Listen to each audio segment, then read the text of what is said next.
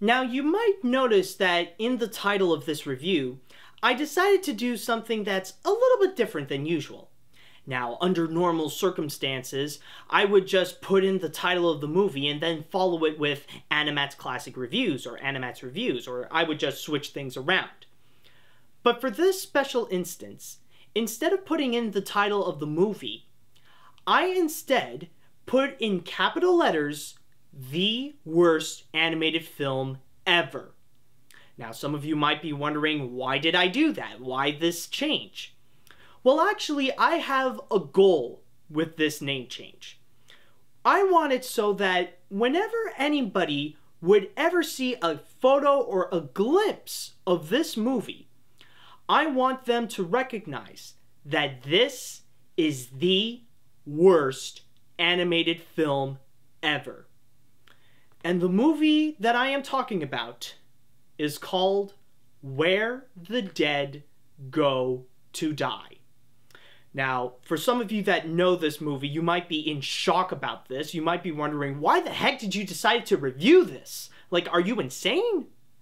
Well, I didn't do it willingly. Like, it wasn't my decision. This was actually brought to me by a Patreon request brought to me by Eric, or as he calls himself, the Tech Critic. Now, with this movie, in order to get you guys a bit of an idea of what you're getting into, allow me to show you a bit of clips that came from the trailer of this film.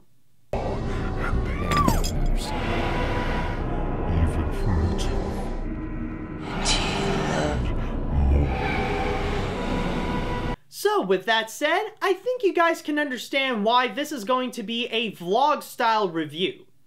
Now, let me just start off by saying that when it comes to movies that are considered the worst animated films ever, I haven't really seen a lot of them, to be very honest. Like, I do know about movies like the Video Brinquedo films like Ratatouille, Food Fight, or Titanic, The Legend Goes On, you know, the one with the rapping dog.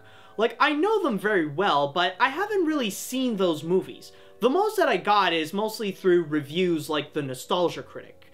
However, that doesn't mean I haven't seen any movies that are considered the worst. Like, I have seen a couple of them myself. The two of which that I have seen are Cloudy with a Chance of Meatballs 2 and The Legend of the Titanic. And so far, those two were pretty much tied for the worst animated film that I have ever seen. But then, everything changed when I encountered Where the Dead Go to Die. Now, if I could be very honest, like, before the Tech Critic came in and suggested to me this on Patreon, I have absolutely never heard of this movie before. Like, I was extremely naive. It's like, what's Where the Dead Go to Die? And the only description he gave me was that this is a movie worse than Food Fight. And beforehand, I always thought that Food Fight was, like, reigning supreme as the worst animated film ever. So I never knew about it. And, like, when people realized that I was going to review it, they were in shock. They were scared. They were like Lord Voldemort. Like, this movie is like Lord Voldemort. It was the animated film that should not be named. So, after watching it, oh god. Yeah, I think Eric is right. I haven't seen Food Fight, but I'm pretty sure this is worse than Food Fight, my god! So, how is this the worst animated film ever? Well, let's find out. And even if this is a vlog-style review, I will still be doing the traditional format that I usually do. I will still talk about the story, the animation, and the characters and their own separate things. So, let's start this off with the story. Now, interestingly enough, this is actually an anthology horror film. We pretty much look into the lives of 3 different people, the first of which is a boy named Tommy, and then we got this junkie guy, and then we got this deformed kid named Ralph who has this Siamese twin on his head.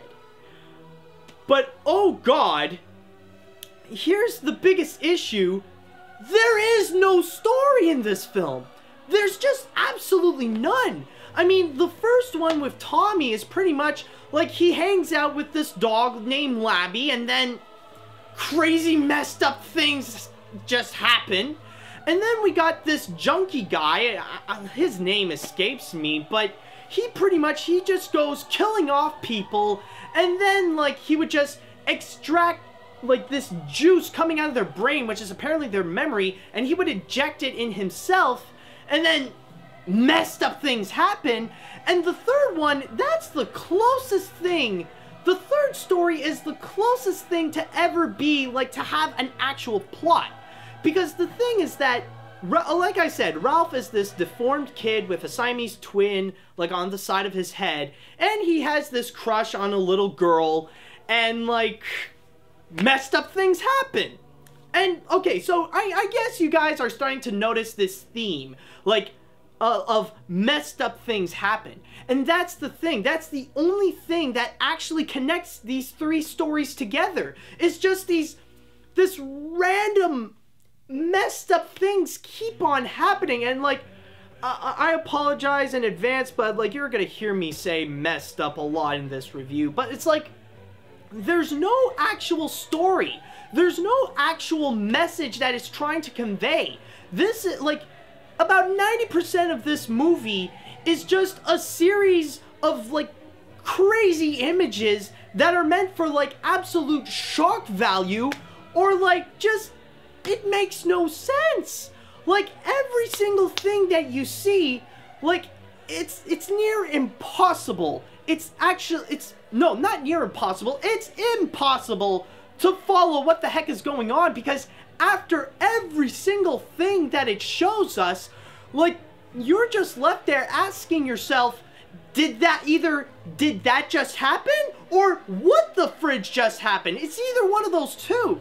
And it never ends. It never stops. It just keeps on jumping from one shocking imagery to another, without any purpose, without any logic, without any explanation at all. It's just a series of shock value that's never answered to why, or no purpose whatsoever. It's just messed up beyond belief. There's no structure, and like even as an anthology film, nothing connects together. It's just throwback. Like the most that it ever happens is just throwbacks to what happened to last time. It's like, hey, like sometimes you'll be in the second story, it's like, hey, remember this kid? Well, like, here's what's happening with him. Just a bunch of random stuff happening. The only real connection that there is with the three stories is one character that often appears in the movie, and his name is Labby. When we're gonna get to the characters, oh, let me tell you about frickin' Labby. He's pretty much my new nightmare now. Okay, but that's pretty much all I can say about the story, is that it's just, there's basically no story. There's just none. It's just a series of shocking imagery. That's it. Alright, so with that done, let's move on to the animation. Okay, now this is the reason why I'm doing this in a vlog style review. The last time I've actually done this was almost 2 years ago, when I had to do my review of Cloudy with a Chance of Meatballs 2. Now, the reason why I had to do a vlog style there was because the animation was so bad that I pretty much did myself and anybody with a taste of animation a favor and pretty much not show any bits of horrible animation they did there. It was just so bad, it was godforsaken unwatchable. But in this case, this is actually really different. The reason why I'm doing a vlog style review is because whatever's happening in there, I cannot show it. Like, I don't think I'm even allowed to post it on the internet, let alone on sites like YouTube or Blip or whatever. Like, I just can't. It's just way too messed up to be ever seen. In fact, here's the thing. Look. Alright, I actually made a list of some of the messed up things that actually happen in this movie. Alright, like, here's the thing. Alright, we got Okay, like, I titled this List of Messed Up Things and Where the Dead Go to Die, and here's how it goes. It features an unborn baby yanked out of the vagina, or most of the time, if you ever see an unborn baby, it still has his cord attached to his mother. Limbs yanked out of bodies like a pair of legs and a penis. Guess which one is on screen? Let's see. Tons of messed up corpses. Oh God, this movie does so many things to a dead body. Like, it doesn't just leave it dead. Oh God. Bestiality with a little boy on top of his dead parents. That's a thing I wish I'd never, like, somebody did this. Somebody thought this is an idea to put in a movie. On-screen killings, mostly stabbings. I'm sure, like, you would see that commonly in movies, but these ones are, like, brutal. Maggots coming out of every face hole of corpses. Well, okay, maybe not all of it. They mostly just come out of the mouths and they come out of the eyes. Like, I know, like, none come out of the nose or ears, but I don't think that changes the fact that it's terrible.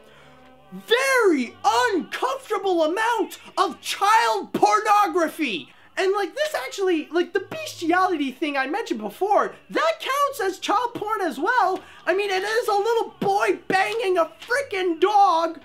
What else we got? An orgy from hell.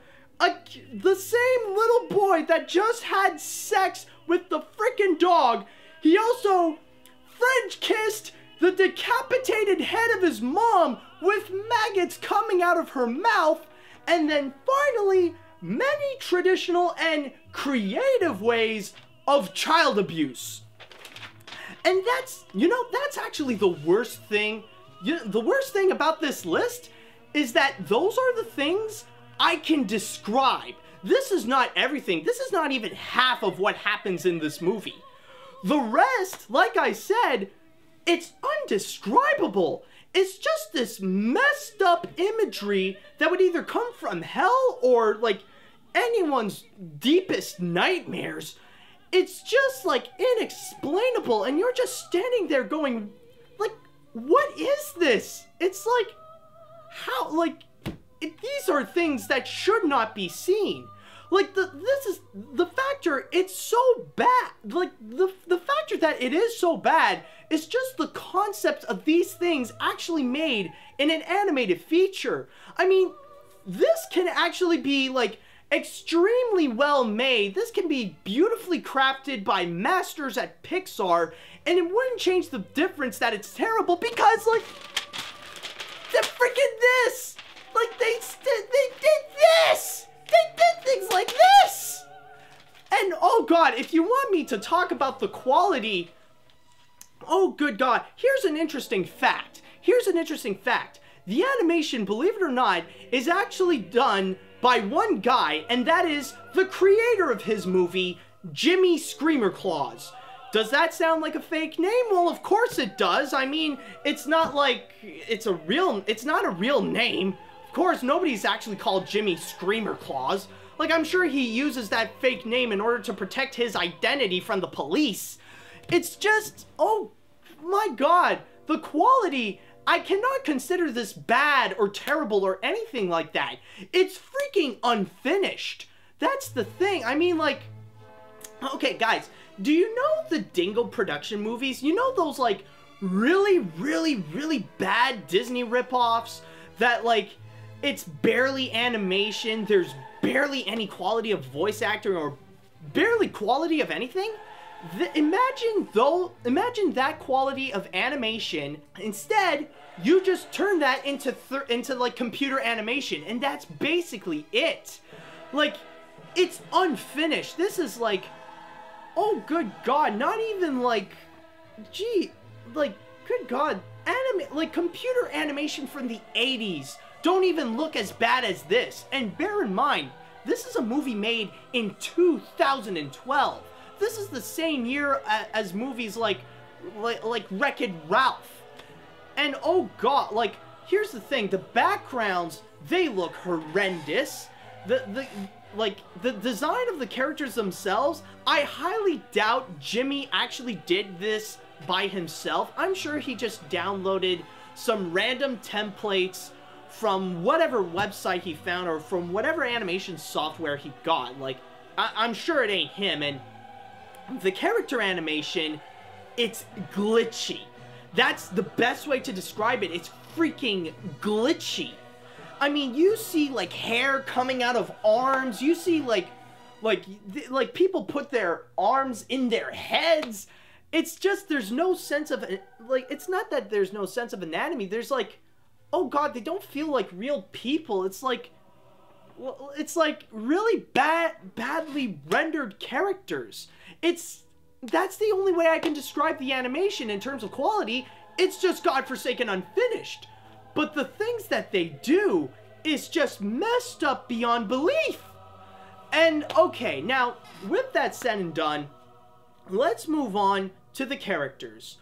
And I can pretty much, it's a safe bet to say that there are no likable characters. These characters are not likable in the slightest. In fact, the most that you'll ever get is that you'll be scared of these characters because you never want to see these characters again, because if you do, they are going to be messed up beyond belief.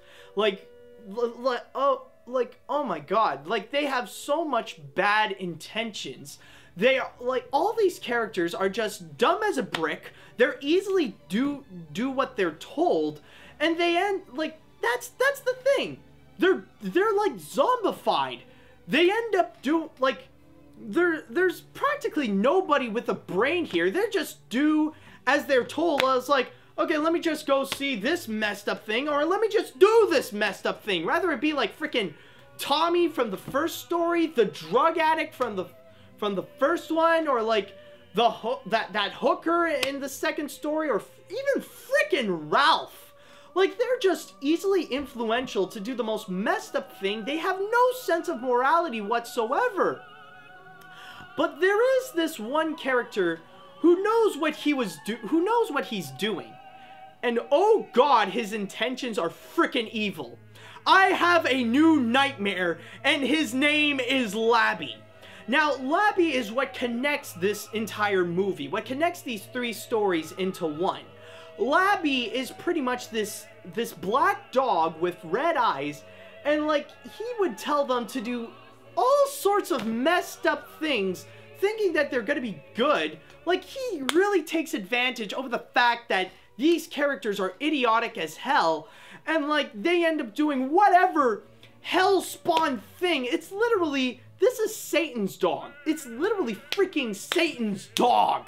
I mean, like, here's just one little example. Like, actually, I'm sure from this list, like, Labby is responsible for most of the things that actually happen. Like, in the first, like, here's an example. In the first story, Labby just pretty much tells Tommy that apparently, like, his mom is pregnant, and apparently the baby inside is the Antichrist. What does he do? He pretty much, yanks out the baby from her mom's stomach. Then afterwards, he pretty much kills her off. And then, like, he goes to the dad, rips out his dick, and, like, pretty much dead. And, like, Tommy is a bit sad. And what does he tell him? Oh, I know how to bring back your parents. Just screw me in the freaking butt. And then right afterwards, he disappears. And I don't know if that's what actually happens, but apparently he disappears. And it turns out that Tommy is actually screwing the corpse of his mother. So that's another one I should have added, is possible necrophilia with a freaking minor, which is another category in the child porn thing. Like, oh my god, I think, like, and another one I think that's really messed up beyond belief. The second place person that takes the title is this little girl. There's this little girl named Sophia. Her dad, okay, Sophia is the little girl that Ralph has a crush on, and Sophia has this family, and they're like major messed up hillbillies. Her dad is the one that's responsible for all the frickin' child porn. He has all these VHSs of little Sophia doing just messed up porn, and like, You even see this happening. It's just, oh God, it's unwatchable. It's godforsaken intolerable. Like, how can Jimmy accept this to actually happen? But, oh, and another thing I really want to mention, like an extra bit that I want to add about the characters is that the acting, holy Jesus, it's terrible. Like,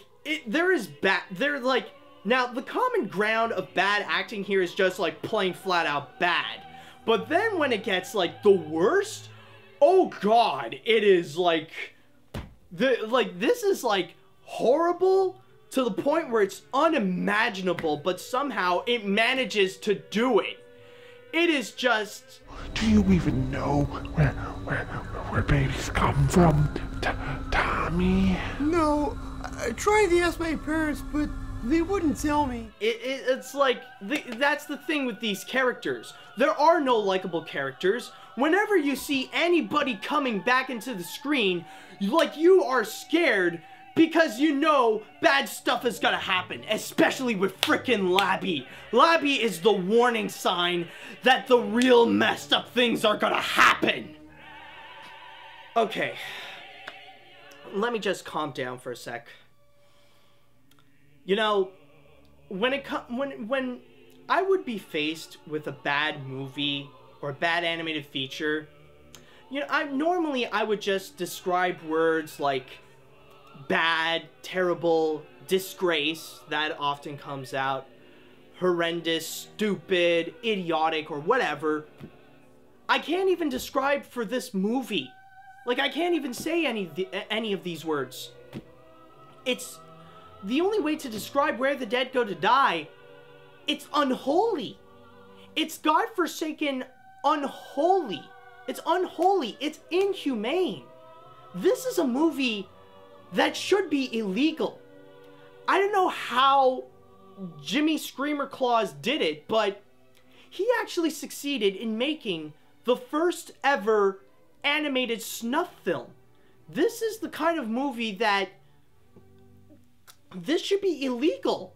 Like, when watching this, I feel like I need to get rid of this immediately because it's just godforsaken illegal. Because, like, it feels illegal. These are things I should never watch in my entire lifetime. And by the way, now before I move on, let me give you a bit of interesting facts about Jimmy Screamer Claus himself, about this movie. Now, and there are two things about him. Now, I'm sure some of you are probably watching this thinking, it was like, oh my God, what the hell is he thinking? Oh, he must be on drugs or something, you know? Like, you know, like everybody uses that comment before on whatever messed up thing they see.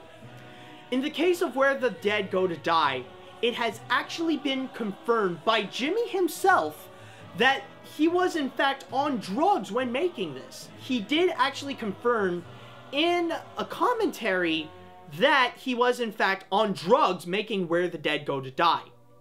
And you know what's the worst thing about all this? The worst thing, like, with this list and all that stuff, it's his intention. I don't know if this is originally or what it's supposed to be. Apparently, Jimmy wanted this to be a comedy. This is supposed to be something to laugh at. Like, here, let me give you, like, the child porn, the bestiality, the orgy from hell, the child abuse. This is all for freaking laughs? I don't know what else to say. Like, I'm seriously at a loss of words. I can't say what the hell is wrong with you, or are you messed up in the brain, because the answer is yes. He was messed up on drugs when making this. And it clearly shows. Okay, now let me just, oh boy, let me just right now give you the rating, and this is, of course, like, as the absolute worst animated film ever, like, it pretty much gets the lowest rating that you can ever get in any of my reviews or whatever. The story, 1 out of 10 for the factor that there's barely any story in it. Instead, it's just a series of messed up images, one after another, without any purpose, without any explanation whatsoever. Animation, 1 out of 10. Like, never mind the outside of the quality, like, the quality is horrendous beyond belief. But what's even worse than the quality is the things that happen. The fact that Jimmy had to animate this, and how the heck can he live with himself? The fact that he animated all this messed up imagery, including freaking child porn, and then the characters, 1 out of 10, of course. I never want to see any of these characters again. They scare me, especially freaking Labby. Oh God, please never show me these characters again. I never want, oh good God. They horrify me. Nothing good can ever come out of these characters. I never want to see them again. So in total, Where the Dead Go to Die gets a 1 out of 10. Of course, with the AniMat's seal of garbage. Just one big AniMat's seal of garbage covering this entire movie. Oh, good God. Now the thing with this review, this is not only a review, this is a warning. This is a warning to anybody watching this.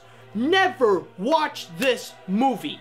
Whatever you do, don't go watch Where the Dead Go to Die. This thing should be banned. This should be illegal. If you ever find Where the Dead Go to Die, rather it be on anywhere, if it's on a computer, delete it, put it in the trash, empty the trash, make sure your computer is clean from it. If you actually see a DVD or Blu-ray copy of it, burn it with fire. Just completely burn it so it never sees the freaking light of day. And you know, and the worst thing is, I just cannot understand the fact that there are people who actually like this. They legit think this is a good film. Okay, here's the thing. You know, I'm usually the kind of, I'm normally the kind of guy that I would respect your opinion if you respect mine. If we respect each other's opinions, we understand each other, we both have good arguments about it, let bygones be bygones. But if you legitimately think that Where the Dead Go to Die is actually a good movie, or you actually like what's happening in there, you're a freak. You're just a sick, messed up freak. I'm sorry, but this is true. Freaking wake up. You need some serious serious mental help. Go find some freaking help. Or you must be on godforsaken heavy drugs. Get out of it. Go get a freaking intervention. If you're gonna counter argue with me, this list alone would make whatever you say freaking invalid. So, this is pretty much my conclusion. No matter what, even if you are morbidly curious, never do it. Don't ever watch Where the Dead Go to Die. If you decide to do it, I swear to God, you will forever regret it. And I apologize for this. I will sympathize with you, but it's your own fault.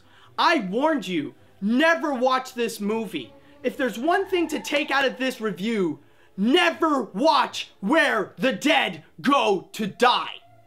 And if there is one final thing I want to say, is to the tech critic himself. I understand that you have good intentions. I'm glad that you want to support my work. I'm happy with all this, but just the ideology of suggesting to a person, from one person to another, to watch Where the Dead Go to Die. What were you thinking? Seriously, what were you thinking, dude? But, if I could be very honest, at this point, I just want to move on. After seeing that, I rather want to move on with my life, and I want to pretend like I have never seen this movie. I just want to forget it and just move on. I want to go back to my standards of what is usually considered a bad animated film, anything that would come out in theaters that comes from the Weinstein Company or Sony Pictures Animation. I I just want to go back to that time because it seems so simpler. And you know what? That's exactly what I'm going to do.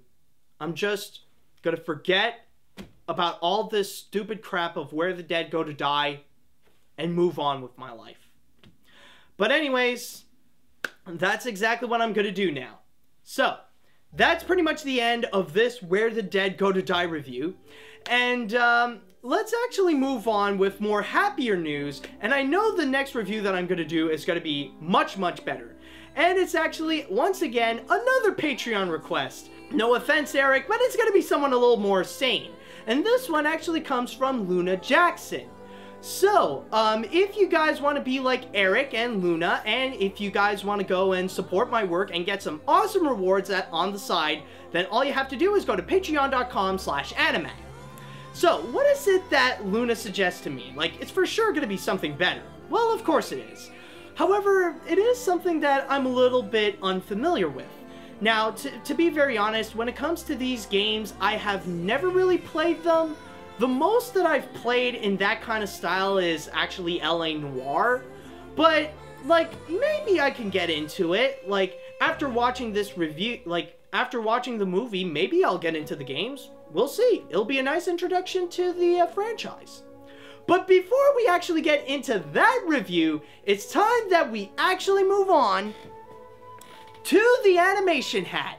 Yes, this is going to be, I'm going to do a little bit of a new format if I ever get, like, repetitive, continuous Patreon requests one after another. It'll be a guarantee that at least once a month I will be drawing from the animation hat. So, in the middle of the month, whenever I get, like, a continuous line of Patreon requests, I will draw from the animation hat. This is actually from a special request from, a friend of mine.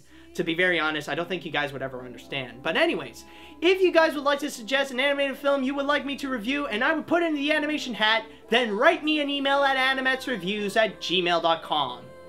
Alright, so, you know, no matter what, it's gonna be... Ah, here we go. That's actually pretty quick. Actually, no, you go back here. You go back here. It's actually pretty quick. No matter what, this is gonna be much better than Where the Dead Go to Die, no matter what it is. So the next review shall be... Oh boy. Well, we're still gonna keep the theme of, like, really weird movies. Now, if you guys recall the story of Richard Williams when he made Where the Dead Go to Die, this is one of his projects that he worked on in order to finance For the Thief.